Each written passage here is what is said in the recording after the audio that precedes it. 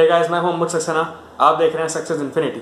So guys, अभी तक की जो हमारी वीडियोस थी वो सब आप लोग 720 पिक्सल्स में देख पाते थे, लेकिन इस वीडियो से यानी फ्रॉम दिस वीडियो ऑनवर्ड्स अब क्वालिटी थोड़ी हमने और इम्प्रूव करी है और अब जो वीडियोस हैं जो आने वाली हैं फ्रॉम दिस वीडियो ऑनवर्ड्स वो आप 1080 पिक्सल्स तक भी देख सकते हैं।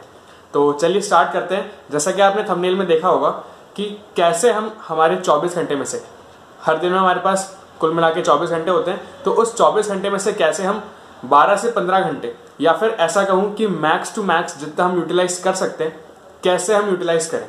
तो चलिए दोस्तों, अगर आप मेरे चैनल पर नए हैं तो आज ही सब्सक्राइब करें सक्सेस इन्फिनिटी और बेल आइकन दबाएं जिससे नई वीडियो की नोटिफिकेशन आपको सबसे पहले मिले।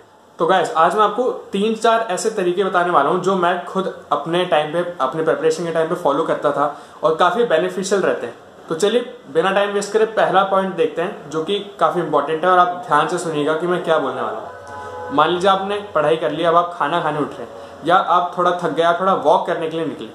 अब हम ऐसा क्या करें कि वो जो टाइम है, अब खाना खाना बहुत इंपॉर्टेंट है, खाना खाना हम नहीं छोड़ सकते, लेकिन टाइम तो हमारे पास सिर्फ 24 घंटे ही है ना। आप उसको भी करना चाहते हैं, आप पढ़ाई भी करना चाहते हैं, दोनों साथ में कैसे करें, कर सकते हैं।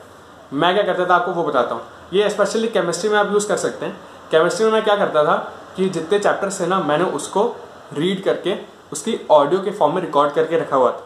अब जब मेरे पास सारे चैप्टर्स की ऑडियो बुक मेरे पास है तो कुछ नहीं करना, ईयरफोन्स कान में लगाए, उस ऑडियो को प्ले करा, जेब में रखा।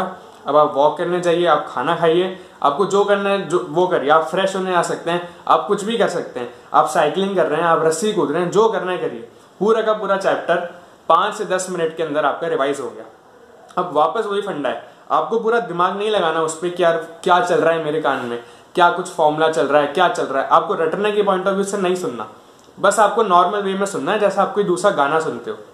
उससे क्या होगा, आप दिन भर में मान लीजिए 3 ऐसे चैप्टर पढ़ते हैं, आपके पास 60 दिन में 180 चैप्टर है। सिर्फ केमिस्ट्री की बात करूं तो आप हर चैप्टर को ऐसे 3 से 4 बार पढ़ सकते हो, इनफैक्ट सुन सकते हो 3 से 4 बार, ऐसा बोलना चाहिए मुझे। तो जब आप हर एक चैप्टर को 3 से 4 बार सुन लोगे ना, काफ़ी चीज़ें आपके माइंड में रिटेन हो जाएंगी, आपको खुद को पता नहीं चलेगा।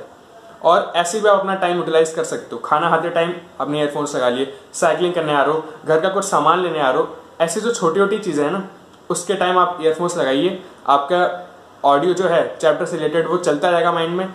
और अगर आप पूरा का पूरा चैप्टर रिकॉर्ड नहीं भी करना चाहते, सिर्फ जो इंपॉर्टेंट टर्मिनोलॉजीज हैं, इंपॉर्टेंट कॉन्सेप्ट्स हैं, इंपॉर्टेंट फॉर्मूलेज हैं, कुछ इक्वेशंस हैं, उन सबको आप बोल बोल के रिकॉर्ड कर लीजिए और ईयरफोन्स लगा के अपना नॉर्मल वे में आप जो काम करते हैं वो करते रहिए।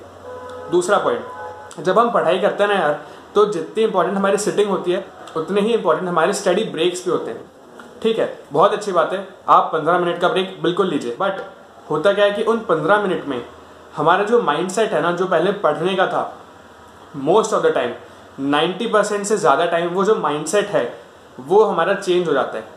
होता क्या है कि मान लीजिए आपने यूट्यूब चलाया या आप किसी फ्रेंड से बात करने गए या आप कुछ और करने गए, बाहर फॉर एग्जाम्पल खेलने चले गए, तो जो हमारा माइंडसेट था, जो पहले पढ़ने का था, एक जो मोमेंटम बना हुआ था ना, वो गड़बड़ा जाता है। तो आपको उन 15 मिनट में भी अपना टाइम जो है ना बहुत प्रोडक्टिवली और बहुत जुडिशियसली यूज़ करना पड़ेगा। मैं क्या करता था, मैंने अपने जो कमरा था उसकी चारों दीवारों पे नोट्स चिपका रखे थे। अब आप बोलोगे कि यार भैया नोट्स कैसे चिपकाएं हम? नोट्स तो हम कॉपी में बनाते हैं, उससे पढ़ते हैं।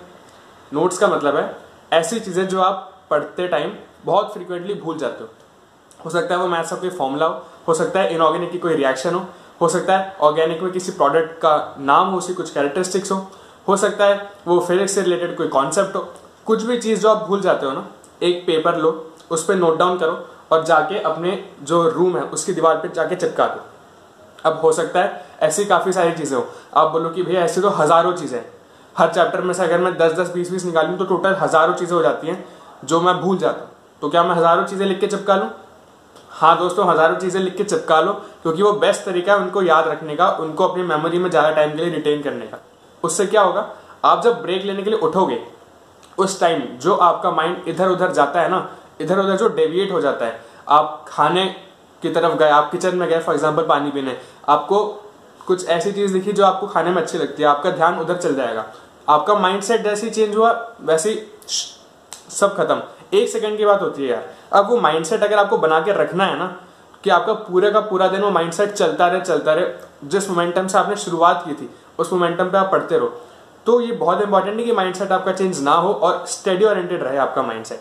तो इसमें सबसे अच्छा पॉइंट यही रहता है कि आपकी जो दीवारें हो गई या आपकी घर में अलमारी है तो अलमारी के जो वॉल्स हैं आप उस पर चिपका सकते हैं, या आपके पास कोई स्टडी टेबल है उसके ऊपर आपके पास है कोई बोर्ड वगैरह है, वाइट बोर्ड वगैरह, उस पर लिख के रख सकते हैं।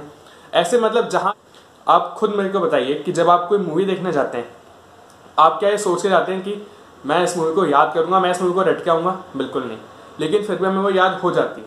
उसी मूवी को अगर आपने 3 से 4 बार देख लिया, ना चाह कर भी आपको उसके डायलॉग्स याद हो जाएंगे, ना चाह कर भी आपको ऐसे ऐसी छोटी छोटी चीज़ें याद हो जाएंगी यार जो आप खुद इमेजिन नहीं कर सकते। वैसे यार अभी हमारे पास 2 महीने जेईई मेंस के पहले के, तो अगर आपने उन 8 दीवारों पे चीज़ें चिपका दी जो आप बहुत फ्रीक्वेंटली भूल जाते हो या काफ़ी इंपॉर्टेंट चीज़ें, उन पर आपकी नज़र रोज पड़ रही है, रोज में भी दिन में 10 बार पड़ रही है, तो डेफिनेटली यार आप याद नहीं करना चाहोगे ना, फिर भी वो चीज़ें आपको याद हो जाएंगी और आपको पता भी नहीं चलेगा। अगर आप दिन के 6 घंटे पढ़ रहे हो ना तो उसका आउटपुट 10 घंटे के बराबर आएगा, क्योंकि 6 घंटे तो वो है जो कि आप टेबल पे बैठ के पढ़ रहे हो, बाकी 4 घंटे जो आप नहीं पढ़ रहे वो भी आप एक्चुअल में पढ़ रहे हो। क्योंकि जब आप दीवार को देख रहे हो, जब आप अपनी टेबल के ड्रॉअर को देख रहे हो, जब आप अलमीरा के गेट को देख रहे हो, हर जगह आपने अपने स्टडी से रिलेटेड अपने फॉर्मुलेज वगैरह ही लिख रखे, तो जो आउटपुट है आपका वो 6 नहीं बल्कि 10 घंटे का आएगा।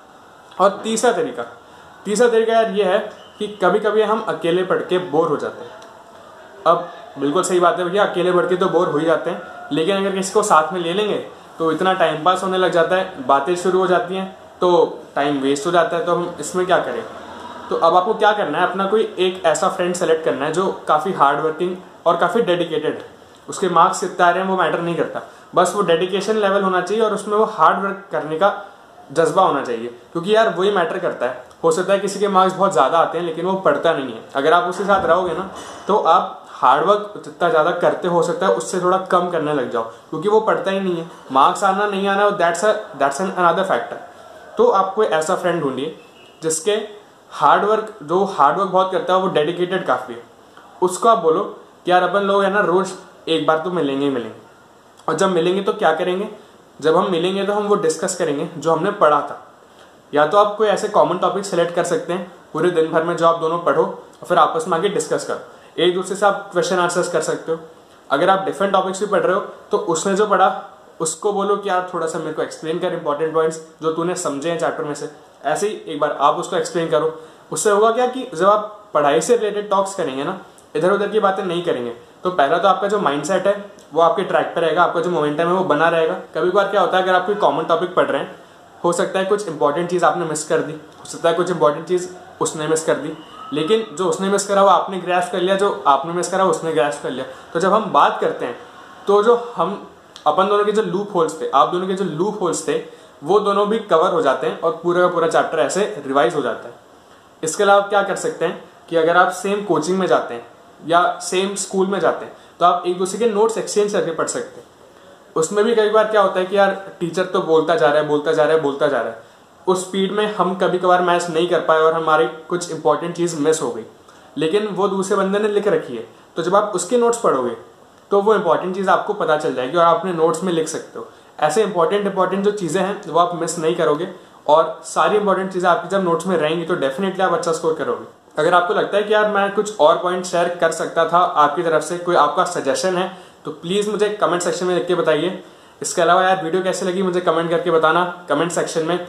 और अगर आपने मेरा इंस्टाग्राम का पेज फॉलो नहीं करा है, इंस्टाग्राम पे मेरा पेज है सक्सेस_infinity, वहाँ में रोज आपके फॉर्मूला शीट्स हो गए, आपके रिवीजन मैप्स हो गए, यानी जेईई मेंस और बिटसैट, इसके अलावा 12 बोर्ड्स, इन सबसे रिलेटेड जो भी मटेरियल है, beat sample papers, beat revision maps, beat formula charts और बीट एनीथिंग एल्स, सारी चीज़ें मैं स्टडी से रिलेटेड पोस्ट करता रहता हूँ। रोज का आपको कुछ ना कुछ नई चीज़ मिलती रहेगी। जैसे अभी मैंने रिसेंटली इंटीग्रेशन के सारे फॉर्मूलेज अपनी स्टोरी में डाले थे, आप वो जाके देख सकते हैं मेरी प्रोफाइल के ऊपर। अगर आपको सारे इंपॉर्टेंट फॉर्मूलेज चाहिए तो आपको उसमें मिल जाएंगे।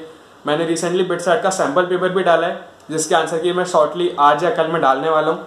मैंने जानबूझ से डिले कर दिया क्योंकि काफ़ी बच्चे बोल रहे थे कि भैया थोड़ा टाइम और दे दीजिए, तो आप वो सब उस पर जाके देख सकते हैं। तो आई होप कि आप उसको फॉलो करेंगे।